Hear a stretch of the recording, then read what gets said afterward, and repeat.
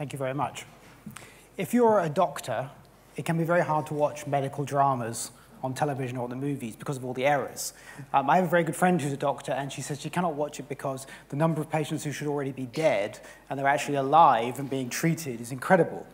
Or if you're a computer programmer, it's a bit similar, or a technologist. It can be very difficult to see something on TV and in film because, in fact, it's egregiously wrong. The greatest example of this is in a television program called NCIS in the US, where two people type on the same keyboard at the same time. And I have absolutely no idea how that technically works, but somehow it's part of the plot. Behind me is a picture of the Doctor from Doctor Who, and he is examining on the right-hand side something that looks very technical. It's a piece of computer code, and he's looking at it very sternly. On the left is the actual thing. It's part of Wikipedia. Someone has taken a piece of Wikipedia and put it on screen that looks really technical. And one of the issues with computer code is that it just looks really complicated, and it doesn't really matter what you stick up there because, well, only programmers are going to notice. Unfortunately, programmers do notice, and my blog became incredibly popular amongst those of us who can't help seeing our job depicted on screen. And when you see a bit of Wikipedia, you think, seriously, they're still using Wikipedia at that point? I was watching a film called Elysium with Jodie Foster, and at some point, Jodie Foster, in typical Jodie Foster fashion, decides to take power of this space station, and she needs some code written because, well, how do you get stuff done these days anyway? You write some code, right? Everything has become code. And this flashed up on the screen on the right-hand side here, and I looked at it and I said, I recognize that because I actually know how to program in Intel assembly language, and that's actually straight out of the manual. And in fact, it is straight out of the manual. That's the manual on the left there, where they've literally just typed it in and only changed a couple of things. Actually, they removed some comments to try and make it look even more exciting. So in the future, space stations will still be running on the same sort of chip that's in a Windows PC. But it got me thinking about, in general, the depiction of computers in film over time. So this is a very nerdy side of it, which is, okay, that's not the right program. You know, Iron Man, if you watch the movie, actually runs on Lego when you get into the programming. And it made me think about, you know, the depiction of technology in computers in general. So if you go back to 1927 with Metropolis, it doesn't start well.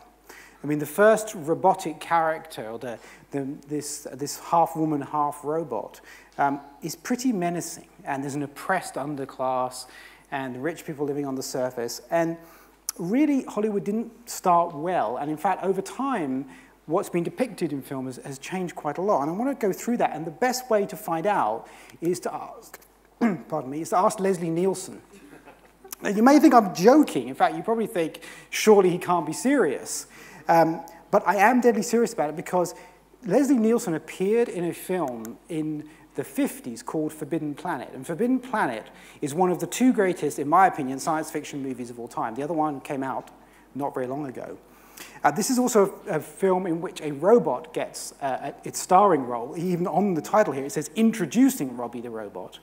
And this is a film about a planet, here's Leslie Nielsen as the captain, John Adams, on this spaceship. He's gone to this planet, which is an expedition has gone missing. And he gets there and they say, do not land. I cannot guarantee your safety. And he lands. Right? He's an American space pilot, so obviously he's not going to just not land. So he lands his wonderful spaceship, and he gets on the ground, and he meets Walter Pidgeon, who says to him, go away, I can't guarantee your safety.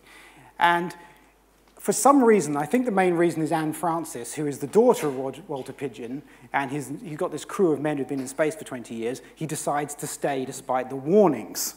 And in doing so, some terrible things start to happen. Now, before I tell you what terrible things start to happen to him, I want to move on to what happened in computers in movies. Because in the 50s, if you think about the development of the computer was really not well developed. There were very few. In fact, there was one business computer in the mid-50s in the UK. So computers in films were particularly mysterious. But by the 60s, computers were starting to appear in businesses, particularly things like banks. And so computers started to appear in films. And they started initially to appear as useful tools. Here's Steve McQueen in a thing called the Honeymoon Machine. And he's figured out that this machine in front of him, which is a Navy computer, can be used to cheat at roulette. So here the computer's just a tool, a wonderful tool. He's going to cheat at roulette. It does end badly, but the machine is capable of doing it. So in '61, it was like, the computer's going to be this useful thing for us. And it was so useful that the monkeys even had a computer in one of their episodes, and they use it to design toys. So again, the computer is seen as not a menacing thing. But as the decade goes on, things start to go wrong. So Michael Caine appeared in a film called The Billion-Dollar Brain, and this is about the Soviet Union have this wonderful computer that tells them how to beat the West. And Michael Caine has to deal with it, of course, and of course he does, as Harry Palmer. But the computer starts to become a bit menacing, and it really gets menacing in 1968, when the computer starts killing people. So Hal comes along, and Hal knows best. So by the end of the decade, you've gone from it'll help us cheat at roulette to it'll kill us. And luckily, there is one savior for us, and that is the computer nerd.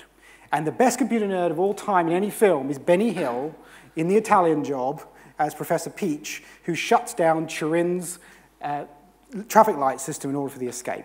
And this is where the savior of all of us is going to be this guy. Well, hopefully not Benny Hill specifically, but this sort of person. So at the end of that decade, the only hope is the nerd. Now, in the 70s, back on the Forbidden Planet. All right, so back on the Forbidden Planet, they've landed, and, well, they meet the robot. The robot turns out to be very useful. It can manufacture whiskey. That's what they use it for. You can see the priorities of people who've been in space for a long time. They meet the daughter, and then they want whiskey.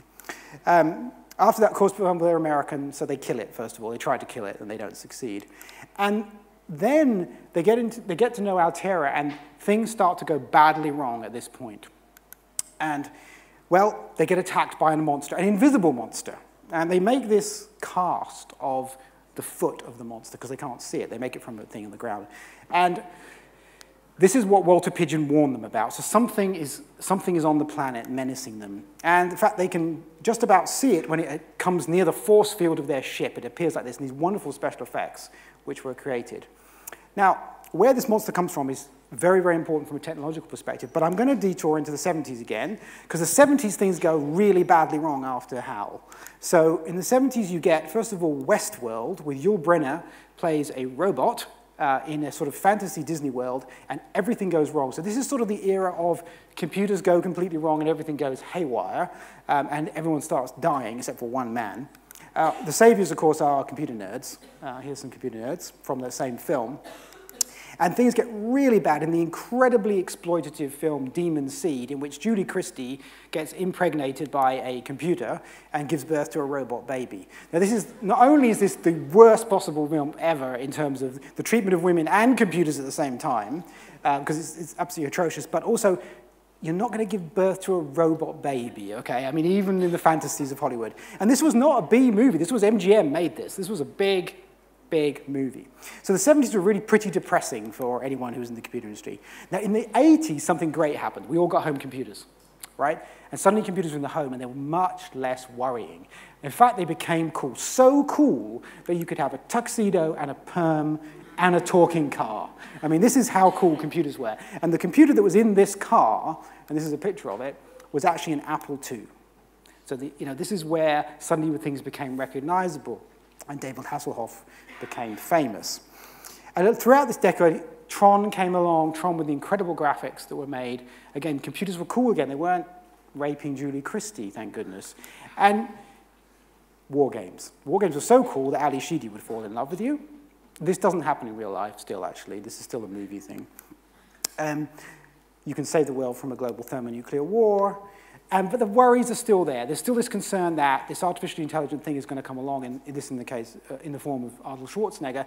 Luckily, Schwarzenegger, he's also running an Apple II. That's actually an Apple II code in his head-up display. So fortunately, the machines that were there weren't actually that powerful. And the height of the coolness of computers is 1995's Hackers, where Angelina Jolie plays a hacker. Or maybe, depending on what you like, it's Hugh Jackman in Swordfish in 2001. There's this incredible arc from computers are going to kill us all to now they're so incredibly cool, even Hugh Jackman uses them. But back to the Forbidden Planet, they're getting attacked by this monster. And here's the story that really tells us something, I think, that's a lot deeper than what Hollywood has to generally say about computers, which is they're good or they're bad or they're cool or they're not. The monster continues attacking and starts killing crew members of the ship. And finally, Well, Leslie Nielsen gets really agitated. You can tell this because his hair is out of place very slightly. He's got this sort of slight quiff here, and he's also got out his ray gun. And he confronts Dr. Morbius and says, tell me the secret. Why did you forbid us from coming here? And what is it that is attacking my men? Because we can't find it. And Morbius, well, his hair gets disheveled, and they go down, and he says, look, the people who lived on this planet before, called the Krell, they built this enormous machine. And it's fantastically enormous, and the special effects are wonderful for this era. They go down underground. There are thousands and thousands of nuclear reactors powering this gigantic machine. And what this gigantic machine had done is it had allowed the Krell to not need their bodies anymore. So whatever they could think about, they could create. And so this is, for me, the message of what's happening with technology. We're trying to free ourselves from lots of things which are physical and express ourselves over distance, over time, electronically. All these things are extending who we are. And the Krell had done this, and they had created this machine, and they had essentially disappeared because they didn't need to exist as physical things anymore. But they forgot something. Walter Pidgeon here really gets agitated and has a fight. What they forgot was the reptile brain. And so the Krell disappeared, and the crew of the ship that Pidgeon had been on had also been killed by themselves. This machine, what had happened, in fact, was Walter Pidgeon had used the machine, connected himself to it, expanded himself out, and all of a sudden, the monsters, the fears that were in his mind, took over and created that particular monster that, in this case, was attacking originally his crew and then the crew of the ship that came to rescue them. And I think this is why I think this is the greatest movie about technology. This is the real fear about technology. It's not about, is an artificial intelligence going to take over, or is this machine going to malfunction? It's about, are we capable of actually using that technology? Or do we understand what's going to happen when we ourselves have the power to do these things remotely, all the time, automatically? Ultimately, it's monsters, as he says in the film, monsters from the id, the deep subconscious, that are the things we should fear, not the technology itself. Which really brings me to the other great science fiction film, and in reality, it's actually a documentary, I think, which is Her. And Her, one of the things that's happened in technology films is often in films you see the far future. Think about Terminator, the world was going to come to an end. All these things were happening in the future. And if you are an aficionado of William Gibson's books, he was always writing science fiction about the future, and at some point he suddenly flipped and started writing science fiction about the present. And the reason is, we've kind of caught up with the future. And Her is a very good example of this. It is not a very far distant future to imagine what's happening there. And the technology is completely unimportant in this film. It's the reaction of the humans to the technology that matters. And what happens in that film is an incredible amount of alienation and a society in which it's actually easier to have a relationship with a machine than another person. And this is where I think we come back to the message of Forbidden Planet and those monsters from the id, which is deep down, there's that lizard brain, and we have to understand its impact when we use technology and not really just think about the technology itself. Thank you.